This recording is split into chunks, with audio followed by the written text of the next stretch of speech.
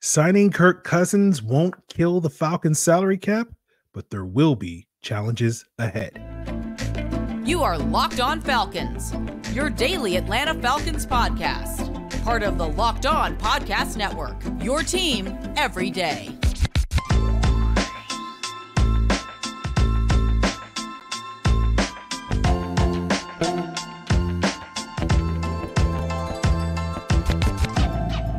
Welcome back, everyone, to another illustrious episode of the Locked On Falcons podcast, your daily Atlanta Falcons podcast, part of Locked On Sports Atlanta, your team every day. And today's episode is brought to you by Game Time. Download the Game Time app, create an account, and use code Locked On for $20 off your first purchase. So, guys, if you do not know me, I'm your very humble host, Aaron Freeman, aka Sirius Black, aka Mr. Drew, aka the Jolly Green Giant, aka Mr. AKA. And of course, been covering the Falcons for far too long, formerly at falcfans.com, RIP. Still going strong on this illustrious podcast, and I appreciate each and every one of you that is an everydayer that makes this podcast your first listen or first watch each and every day. And all you got to do to become an everydayer is subscribe or follow for free on YouTube or wherever you listen to podcasts. So today's episode, originally I was going to talk about, some of the recent cap cuts and maybe some guys that would, be potential targets for the Falcons. But, we got to talk about Kirk Cousins, and we'll sort of talk about how the Falcons can avoid falling into the trap that is often teams that have Kirk Cousins, which is leading them towards a path towards mediocrity.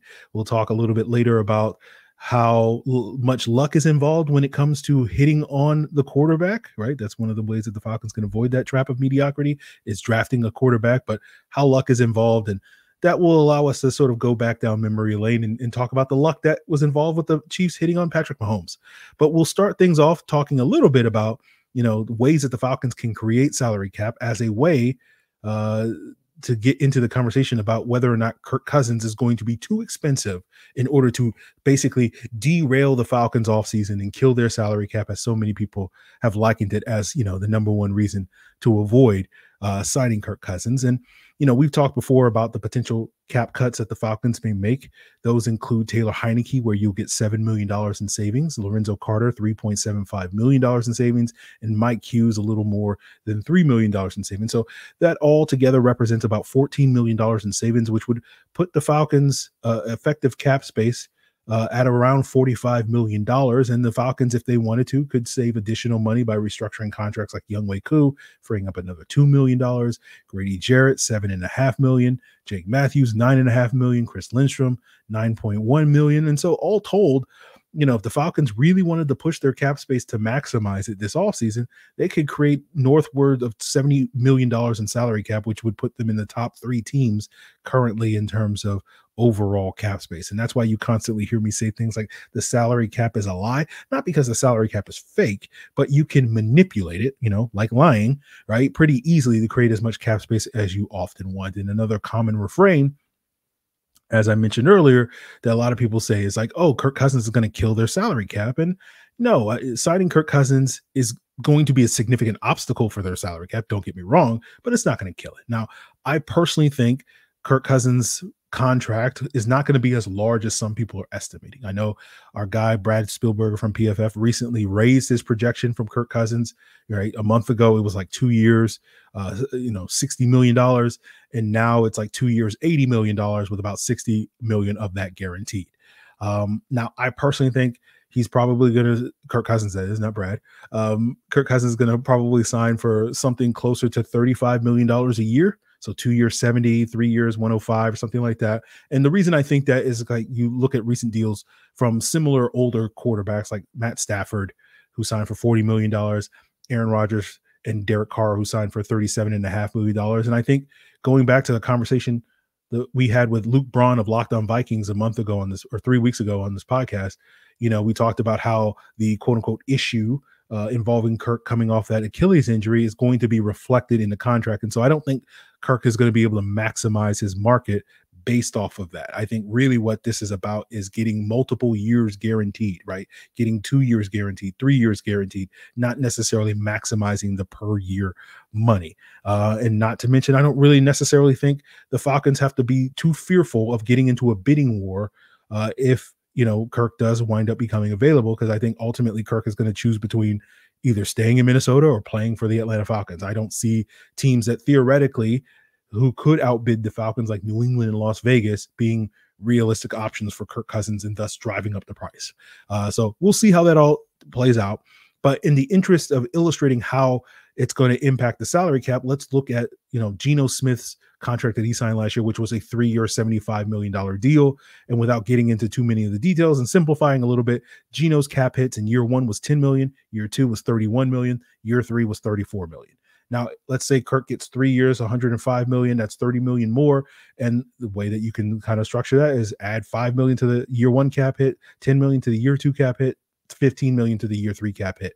And that would give Kirk Cousins cap hits of potentially on a 3-year, $105 million contract of $50 million in 2024, $40 million in 2025, and $50 million in 2026. Now, fitting, Kirk in the 2024 cap is not a non-issue, but it's, if you're going to have $45 million or more, you're still going to have, if his cap hit is $15 million, you're still going to have over $30 million in cap space to spend elsewhere. So it's not as if, oh no, that's what the Falcons have right now. And everybody's sitting here telling you that, oh, they have all the cap space in the world with $30 million in cap space. So I don't think that's going to be a big obstacle for the Falcons to overcome and somehow prevent them from improving other aspects of the roster. The real issue with Kirk Cousins' contract is not 2024 cap situation. It's going to be the 2025 and 2026 cap situation, because it's going to be harder to fit $40 and $50 million cap hits under your salary cap without having to restructure it, right?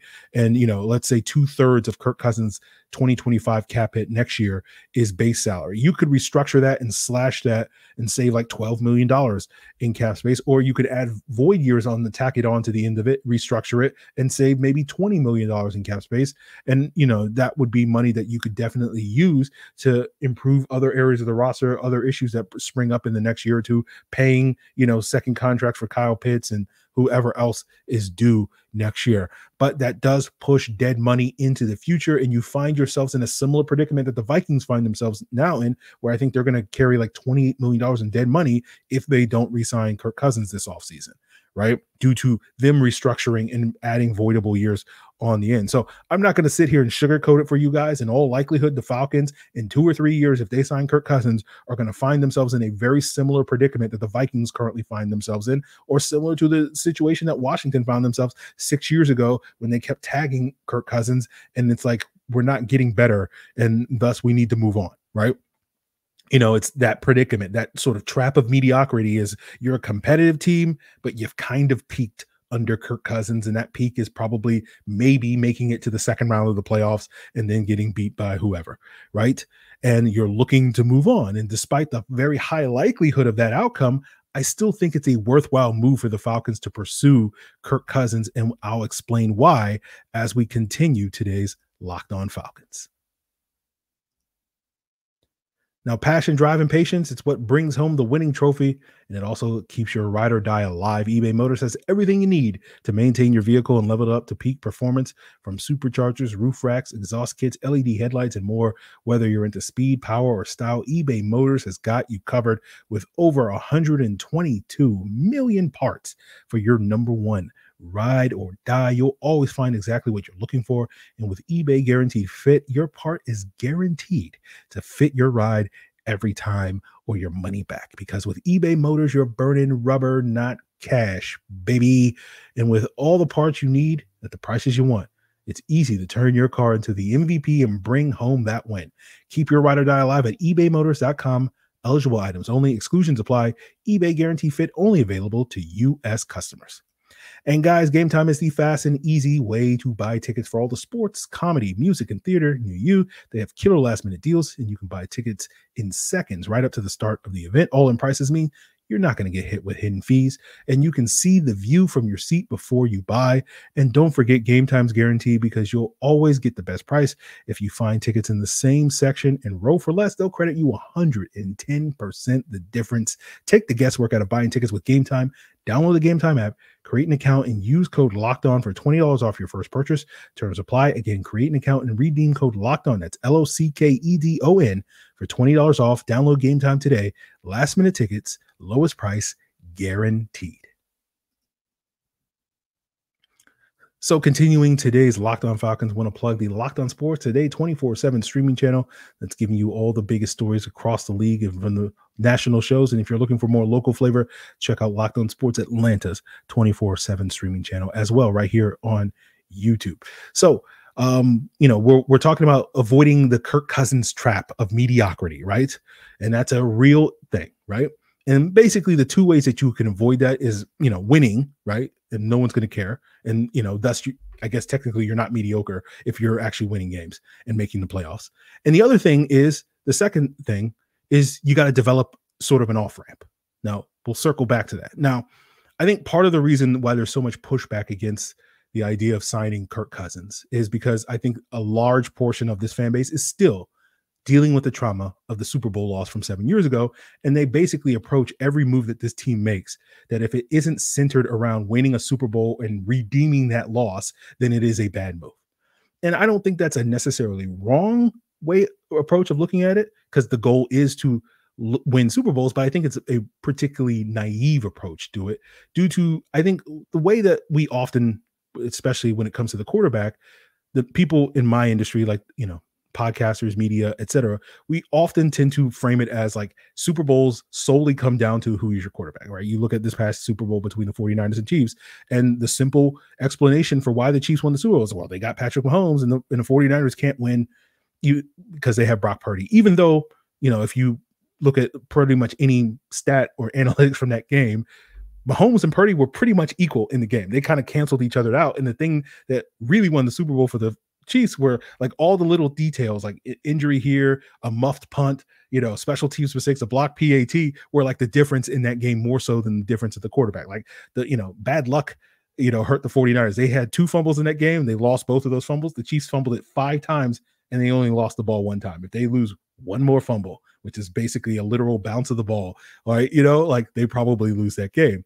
But it's just so much easier to just say, hey, it's only because of the quarterback. It's all about the quarterback. And that's why if you don't have a quarterback on that level, you can't win a Super Bowl. And basically, again, that naive perspective is you might as well just be forfeiting the season. You might as well just be wasting everybody's time. And that's a very sort of fan mentality, right? But if you're an actual employee of a team, right? If you're a player, a coach, or front office, you can't really think that way. As Herm said it, you play to win the game, right? And like, I'm not going to sit here and lie to you guys on this podcast. We're serious black, right? I'm a very serious person. That's where that AKA comes from, right? Is like, I'm not going to sit here and tell you that, oh yeah, you're going to win a Super Bowl with Kirk Cousins. I don't think you will, right? I'm not even going to promise you that the Falcons are guaranteed to make the playoffs with Kirk Cousins. It's a very real possibility that they continue to be a below 500 team for the next couple of years with Kirk Cousins at the helm. But you've heard me over and over again for like 3 or 4 months now talk about that this team's issues aren't just solely about the coach, right, which they changed, and the quarterback, which they're going to change, right? Although people like to pretend it's just, those 2 issues. And once you solve those issues, everything else is going to fall into place, right? Because to me, the real reason why the Chiefs consistently compete is not just due to Andy Reid and Patrick Mahomes, although they are a big part of it. Maybe they're 40, 50% of it, 51% of it. But it's really the Chiefs' ability to solve problems. And we've talked about this before on the podcast. You go back a couple of years when they lost that Super Bowl to the Bucs. They had a terrible offensive line. So guess what they did? They invested in an offensive line. They've had one of the best offensive lines in football the last couple of years. They had a bad defense a couple of years ago that cost them playoff games against the Bengals, right? So what have they done? They've invested in a defense, and they have one of the best defenses in the NFL the last couple of years, right? What was the Chiefs' big problem this year? They had no weapons, right? So what do you think the Chiefs are going to invest in and fix? What problem they're going to fix this offseason? So you know how it is. And so the key to the Falcons falling into the mediocrity trap that the Vikings have found themselves the last couple of years with Kirk Cousins is that they have to solve their other problems, right? They need to add weapons. They need to stabilize their run game, their offensive line. They need to improve their pass rush. They need to plug holes in their secondary with more playmakers. They need to develop the talent that they've already added the last couple of years under Arthur Smith and Terry Fontenot, and continue to develop talent that they're going to add in the coming years under Terry Fontenot and Raheem Morris. If they can solve those problems in addition to the quarterback, they're going to be just fine. And that's how they're going to win games. And no one's ultimately going to care if you're winning games that they're paying Kirk Cousins $40 million or whatever. It's the same conversation we had years ago about Matt Ryan. It's the same, the juice continues to be worth the squeeze if you're winning, but it's not if you're not, right? It's the, why am I paying for cable if I don't watch cable sort of thing when you're paying premium for a quarterback, but you're not getting plus play from the quarterback. And that's one of the consequences of losing, right? Is people are going to lose jobs. It happened with Matt Ryan, it potentially happened with Arthur Smith. It did happen with Arthur Smith, and the potential was there for anybody else on this team and the coaching staff and whatnot. And as they say, winning cures all ails, right? There are little to no consequences to winning, or at least negative consequences to winning football games. Now, I can't sit here and promise you guys that the Falcons are going to win, but I think we can continue to hope that they're going to win, just like we've been continuing to hope for the last 6 or 7 years that they haven't been winning, right? So, that's just the gig, right? We just, there's always next year. If they don't win this year, then it's always next year. Like, that's the gig of being a fan. But, I think the second way that you develop a path to leading away from mediocrity is you develop that sort of off-ramp, right? Which is you need to have a better quarterback option or another quarterback option in 2 or 3 years, down the road when you sort of hit that ceiling with Kirk Cousins, right? And I've talked many times over this offseason about why I think the Falcons are very likely to add 2 quarterbacks this offseason, a veteran and a rookie and a draft pick. And the question, of course, is going to be, is that draft pick going to be good? And I'll be honest with you guys, not going to lie to you. The odds are not in their favor, but the odds are never in anybody's favor when it comes to hitting on the quarterback. We talk about it constantly. It's like the odds are against you that you're going to hit on the quarterback. It's the hardest position in the league, possibly on the planet, in all of sports to evaluate and get right. Right? But here's the thing, guys. As they say, you play to win the game. You got to keep swinging if you want to get a hit. And that's all I can ask from the Falcons is to keep swinging, right? And here's the fun little trivia talking about the Chiefs. How many quarterbacks did Andy Reid and the Chiefs draft between when he got there in 2013 and before they drafted Patrick Mahomes in 2017? The answer is 2. People forget that the Chiefs took 2 swings at the quarterback position behind Alex Smith, right? Which is basically what Kirk Cousins is going to be for the Falcons, a short-term Alex Smith for us, just to sort of keep us treading water and being hopefully a playoff team for the next couple of years as we figure out what the long-term answer is at the quarterback position. Those 2 swings were Aaron Murray in 2014 and Kevin Hogan in 2016. But you don't care that they whiffed on those 2 draft picks because guess what? On the 3rd swing was Patrick Mahomes and they got a hit and no one cares about it. And so that's all that really matters. And again, not saying the Falcons are going to draft Patrick Mahomes, but if you just keep swinging and eventually you get a hit, no one's going to care, right? And so, that's what's so crazy to me. And don't get me started on how much luck the Chiefs had to have in terms of landing Patrick Mahomes in 2017. Oh, no. Let's actually start, but actually finish today's episode by exactly getting into that as we wrap up today's Locked On Falcons. Now, did you know that even if you have a 401k for retirement, you can still have an IRA? Robinhood has the only IRA that gives you a 3% boost on every dollar you contribute when you subscribe to Robinhood Gold. But get this, now through April 30th, Robinhood is even boosting every single dollar you transfer in from other retirement accounts with a 3% match. That's right, no cap on the 3% match. Robinhood Gold gets you the most for your retirement thanks to their IRA with a 3% match. This offer is good through April 30th. Get started at robinhood.com/boost. Subscription fees apply. And now for some legal info. Claim as of Q1 2024, validated by Radius Global Market Research. Investing involves risk, including loss. Limitations apply to IRAs and 401ks. 3% match requires Robinhood Gold for 1 year from the date of the first 3% match. Must keep Robinhood IRA for 5 years. The 3% 100% matching on transfers is subject to specific terms and conditions. Robinhood IRA available to U.S. customers in good standing. Robinhood Financial LLC member SIPC is a registered broker-dealer. So before we wrap up today's episode, I want to let you guys know that your first listen tomorrow will feature Daniel Flick of Sports Illustrated coming on here to talk about, whatever's going on with the Falcons. I wonder what we'll be talking about. Free agency, Kirk Cousins, quarterback, all that stuff. Same things we've been talking about for weeks.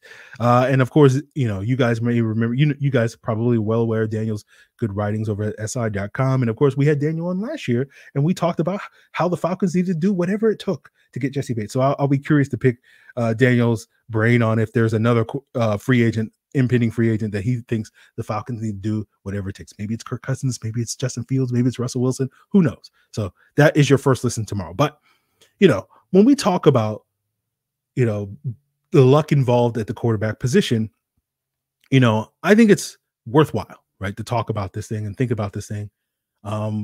Because I sit here today, and we'll get into the luck aspect of it in a second, but I sit here today and I think the quarterbacks are going to go 1, 2, and 3 in the draft, right? And we all sit here and we acknowledge that the ideal scenario, as we talk about constantly on this podcast for 2-3 months now, plan A for the Falcons is to try to trade up and get one of the top 3 prospects in this draft. But as you guys well know, and as I've discussed, I don't think the odds are in their favor for that opportunity to arise, right? And part of that is, we'll get there in a second, but let's rewind the clock back to 2017, where 10 teams had an opportunity to draft Patrick Mahomes at the top of that draft, and they all passed, right? And this is why I say the Chiefs got lucky, because they needed a third of the NFL to say, nah, we're good on Patrick Mahomes, for them to have the opportunity to trade up and get Patrick Mahomes, right? Those 10 teams were Cleveland, Chicago, San Francisco, Jacksonville, Tennessee, the Jets, Chargers, Panthers, Bengals, and Bills, right? And only 2 of the teams of those 10 teams have coaches then that are still employed by the team. That's 49ers with Shanahan, the Bills with Sean McDermott, and of course, which 2 teams have been most plagued by the nightmare that is Patrick Mahomes over the last 7 years than those 2 teams, right? The Bills and the 49ers. He's been the biggest thorn in their side, and for no bigger of thorn than in those 2 team sides in the year since. But basically, you look at those 10 teams and the 10 coaches that were, holding those jobs: Hugh Jackson, John Fox, Kyle Shanahan, Doug Marrone, Mike Mularkey, Todd Bowles, Anthony Lynn, Ron Rivera, Marvin Lewis, and Sean McDermott.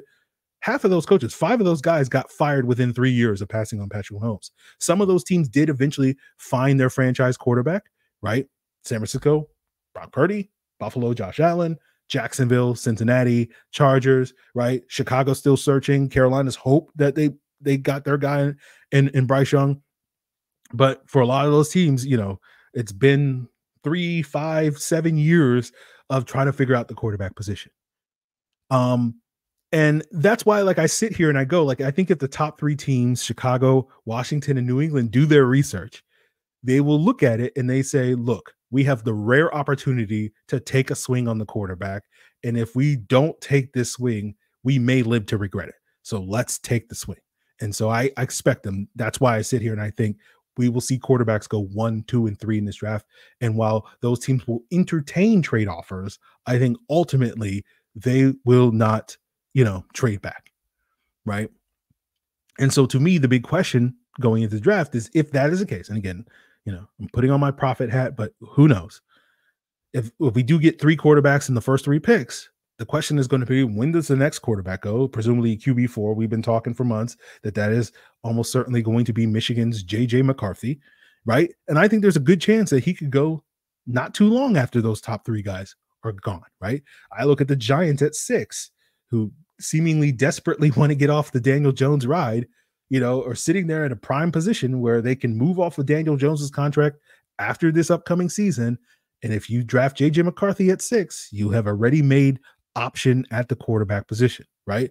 We've heard a lot of talk that, especially if Kirk Cousins leaves Minnesota, and again, for those of you that don't know my feelings on it, it's not a done deal. It's not a slam dunk that Kirk Cousins is leaving Minnesota, but I do think it's more likely than not. I think it's 60% chances where I put it in over these next 5 days before we get to the legal tampering period. I think that number starts to creep up for every day that he does not re-up with. But, that Sunday night is really the date, because, deadline spur action.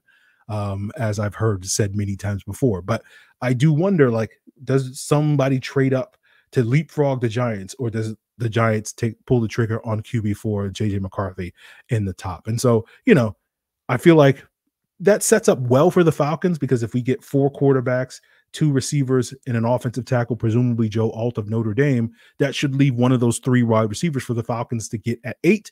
And of course, if you're going in on Kirk Cousins, you want to kind of maximize, as a way to win games in the near future so that you're not stuck in the path of mediocrity. The Falcons desperately need weapons. I know a lot of people are like, we don't need weapons. We have Kyle Pitts and Drake London, and we have Bijan, and we're good to go. And it's like, oh boy, you guys really need to go back and watch the film, because they basically need to add like 5 receivers this offseason. And if one of those happens to be the 8th overall pick, I ain't going to be complaining, especially if it's Malik Neighbors.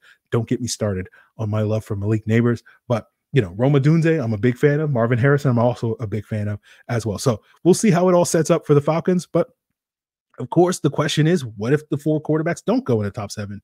What if JJ McCarthy is chilling there at 8, right? And instead of, 4 quarterbacks, we get 3 quarterbacks, and all 3 receivers are there, are gone as well. What do the Falcons do at 8? Do they look at JJ McCarthy, stare at him, and be like, pull the trigger on JJ McCarthy?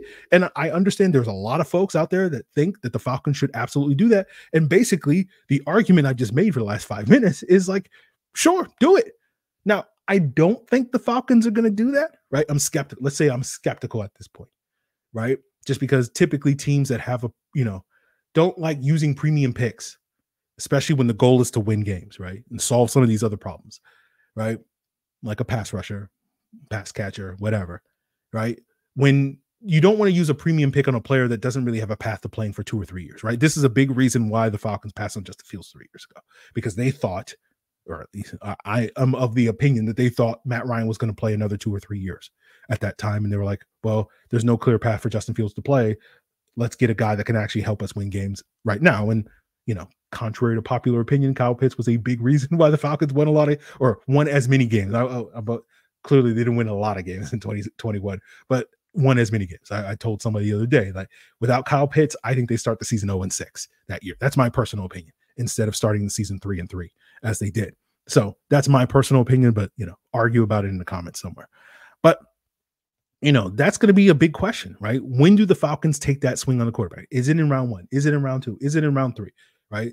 I think that's the part of the conversation that gets often forgotten, because people like to, make these bad faith arguments as if like the only addition, going back to the earlier point about, oh, Kirk Cousins is going to kill the Falcon salary cap. It's the idea of like, well, if you go out for Kirk Cousins, he's the only move that you're going to make. No, Falcons are going to add 40 players to their roster this offseason, guys, or 30, right? Now, a good chunk of those are going to be undrafted free agents, but like sitting here acting like Kirk Cousins is the only piece, like we're going to add, like this is the, sorry for going on this rant, but like this is the thing I hate, when like you present an idea of the Falcons taking a player in the first round and people are like, well, we need this and we need that and we can't take that. And it's like, free agency exists, and there's like other rounds, and there's 6 other rounds in the draft where you can also draft players, and people make these bad faith arguments that, you can only sign 1 player or add 1 player to your roster, either via free agency or via the draft. And it's so ridiculous to me that we live in the year of Thomas Morstead 2024.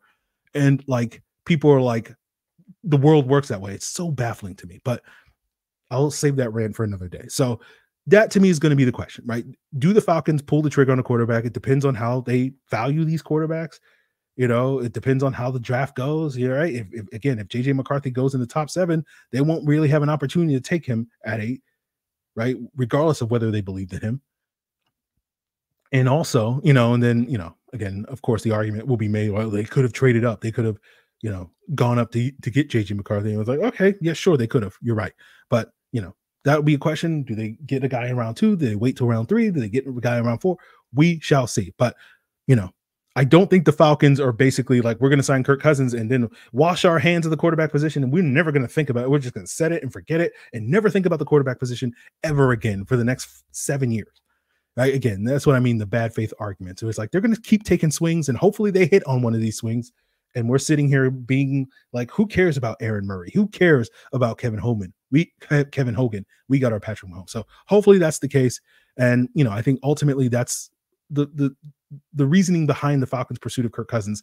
The options aren't great. We live in an imperfect world with imperfect solutions, guys. And I think the Falcons are going to do what they think is their best option this offseason at the quarterback position.